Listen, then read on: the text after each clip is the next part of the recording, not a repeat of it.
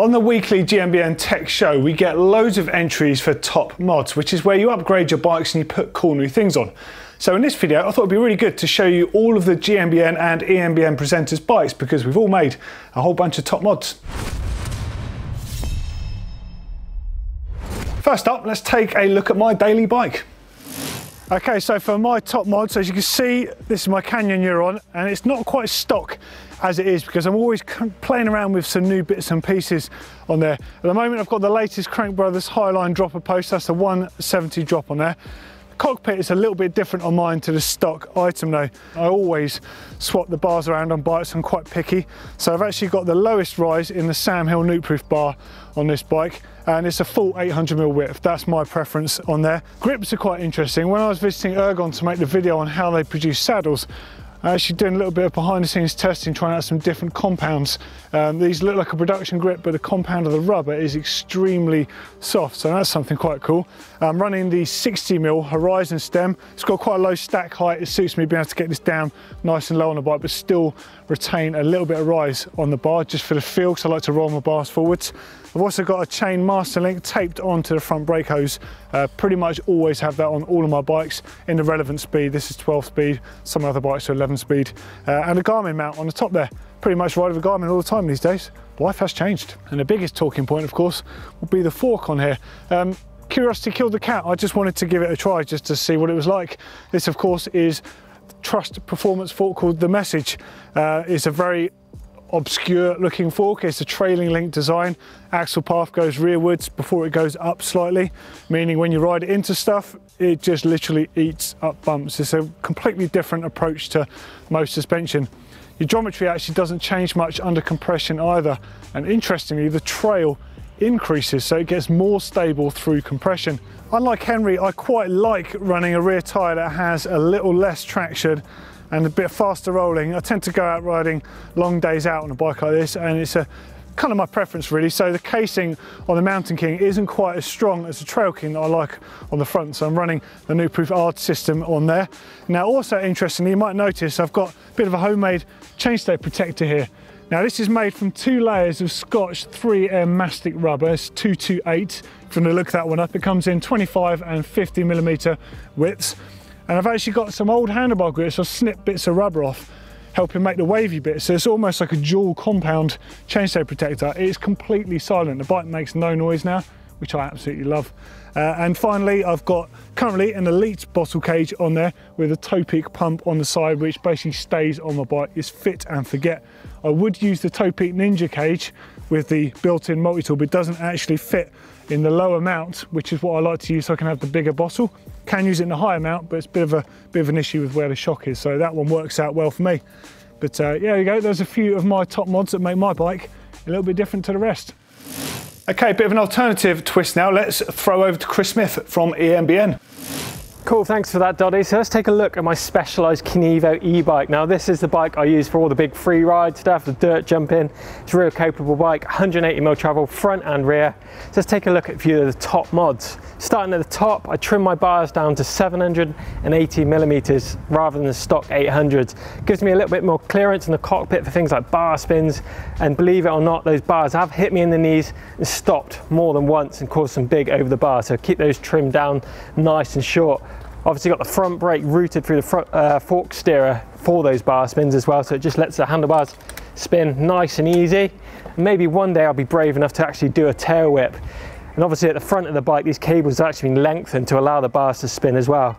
Other things, the suspension on this bike's been modified as well. We've got actually the heaviest spring that Öhlins do. It's a 708 weight spring. It's got an upgraded spring clip on the shock as well, and a lot more compression on that rear shock than a standard ride as well, purely for those aerial maneuvers.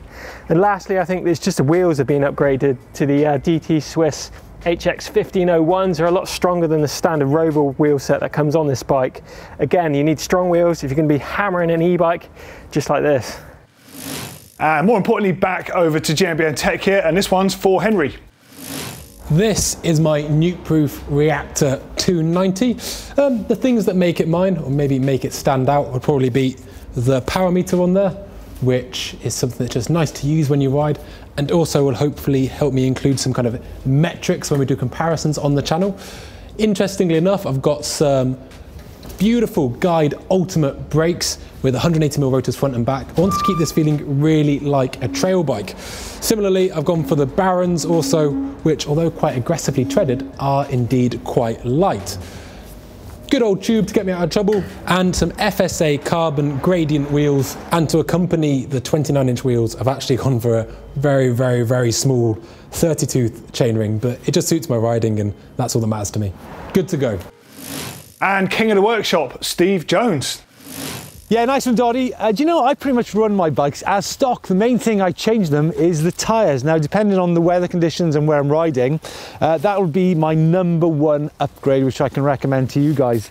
Here in the UK, from about October through till March, I pretty much run mud tyres or 50/50 tyres, which is something like a Maxxis Shorty. Today we're going to be riding trail centre, so I've opted for a more dry weather setup, such as a Minion and an Assegai on the back. That's a super grippy tyre, because if you're riding e-bikes, you're going to be doing lots of climbing, so you really need some bite on that tyre. And also, it's a very robust tyre for all it sends the rock and the route which we ride here on my local trails. There are actually a couple of special parts on my bike which I didn't mention. First thing is an e-bike specific saddle. Now, if you look at the shape of that, it's got a bit of a tilt at the back, which means it helps you when you're going up those really steep climbs to get stuck into the seat and get all that grip onto the rear tyre. The fork's not stock as well. That's a e-bike specific Fox 36 in there. I do tend to fiddle around my forks a little bit, and also, as you can see, there's a mud guard in there, and I think that is crucial to keep your vision when you're on the trail, keep all the mud out your eyes. And also, if you think about it, there's a lot of bacteria which you can find on the trails, which is probably not good for you for going into your mouth while you're riding. Hey, Doddy. And over to our very own trick monkey, Blake Sampson. Welcome to my top mods, and this is my nuke-proof reactor.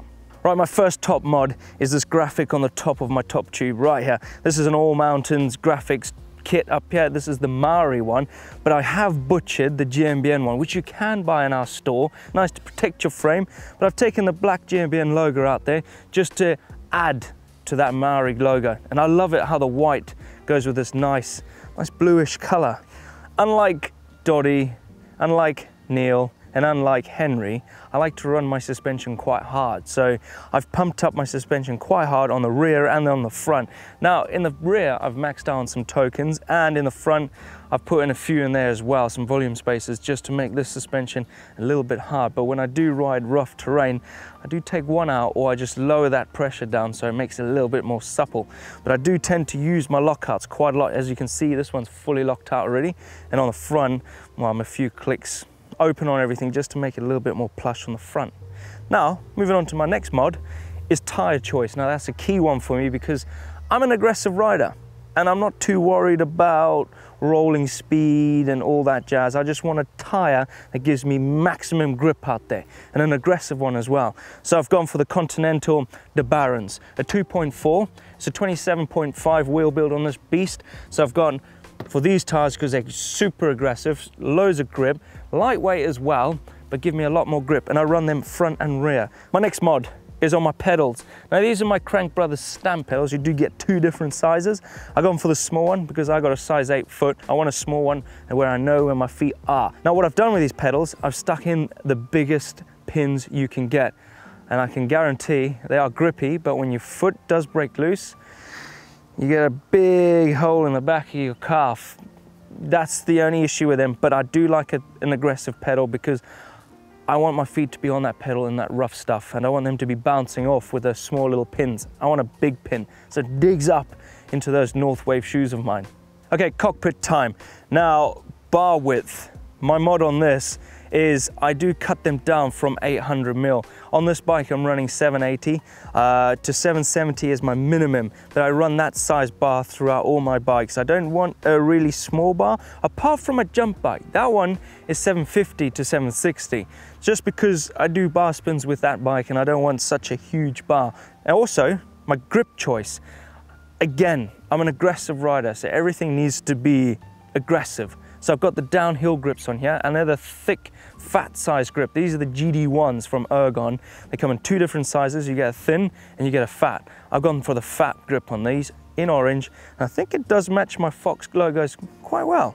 Again, I tend to run with a Garmin quite a lot. Like Doddy, he runs one all the time. For myself, I do use it on my trail bike only because this bike is more so for pedaling than going downhill a lot. I leave that to my Mega and my Strive, whereas this I kind of leave my Garmin on here. So I got the nice Garmin bar mount just for it, so it sticks right in the middle of the stem. It looks quite clean and neat, and I like that. Also, another little mod that what I did to this bike is I moved my cables around. As you can see on the rear, I've moved the rear from the right of the bike to the left. And it basically gives it a nice shorter, and I can cut those cables down a lot to make it a little bit more neater, which I like that. And yeah, I kept all these little grips as well, just to keep my cables from, you know, spraying out like spaghetti junction. And finally, it's over to the Don. This is my Canyon Strive, a bike that I ride an awful lot. Couple of upgrades. I've put some FSA gradient wheels in there. They're the carbon rim, the wider ones as well, so it gives you a nice big profile.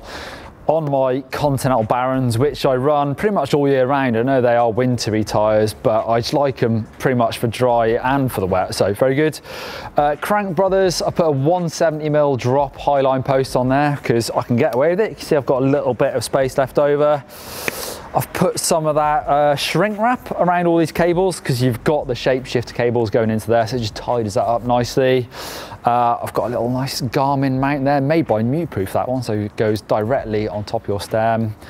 Put a bit of grip tape on my shifter, and I've got those thin, you can get these Ergon GD1 grips in thin or thick. I really like thin grips. Oh, well, there we go. That is some of the top mods that we make to our own bikes, just to make them a little bit different from the stock ones you can buy in the shops, and more importantly, a little bit different to each other's. We'd love to know what you think. Whose is your favourite bike of the lot? What modifications did you love the most? What did you really not like? Guessing some of you might say something about my forks. Let us know in the comments underneath here. Love to hear from you guys as always. Don't forget to share and subscribe to our content. Click the little notification bell, and for another video, click right there.